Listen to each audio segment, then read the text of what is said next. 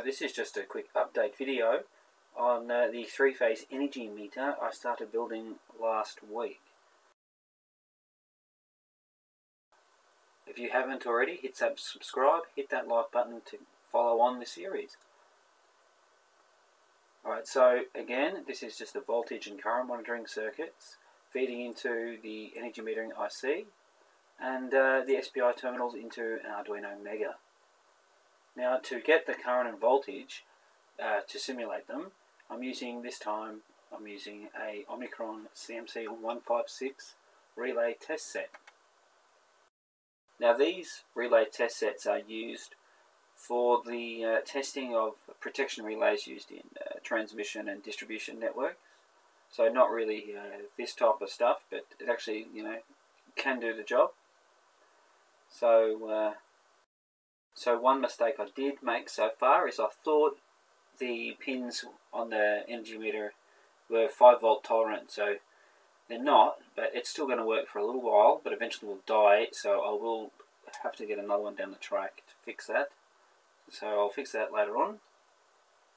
Alright, so I'm using 2 PCs, one for the running of the test set and the other for the coding of the Arduino and display.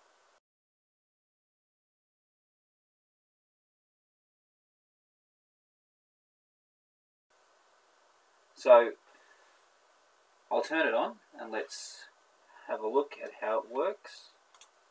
So turning it on, we'll have a look how it works. Now I've had to do the voiceover because that unit is particularly loud. So here's me inputting some variables.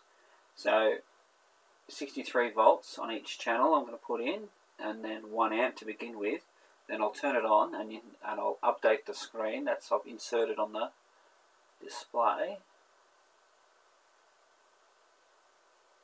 So I've written that program in VB.net, but this is not the final product. This is just so I can get the data out quickly without having to look at it line by line from the serial monitor.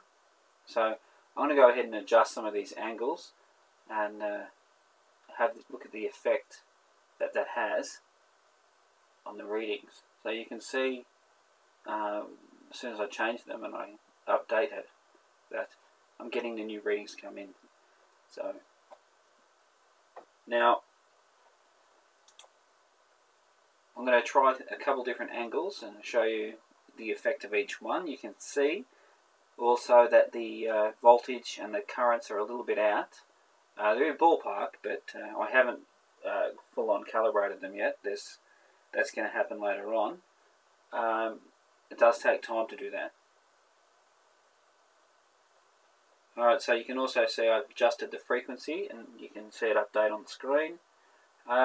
Tune in next week or maybe a week and a half away and I'll have another video with where I'm going.